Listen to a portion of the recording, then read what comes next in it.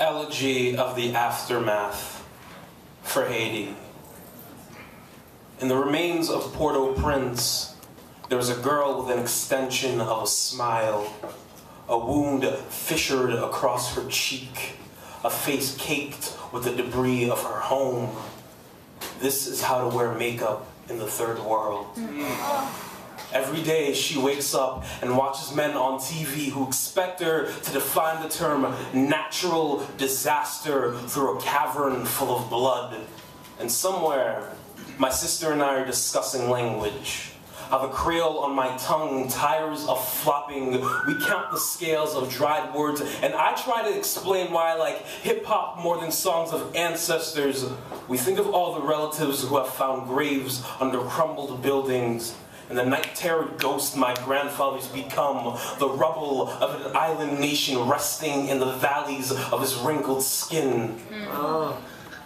The other day, Pat Robertson said that the Haitians deserve to have their homes destroyed. That when we were young, we danced with the devil and that death was our punishment. All my friends were outraged, but I laughed. Wondered if Pat had ever learned anything from his father. It is hard to hate the devil when he's taught you how to fish.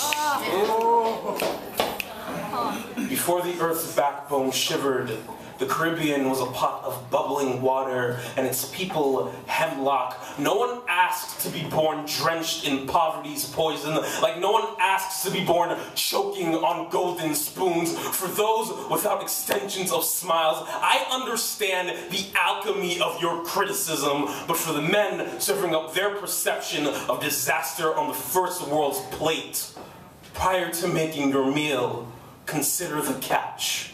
Why it stares at you like a child. Know that at some point we choose to be more net or hook.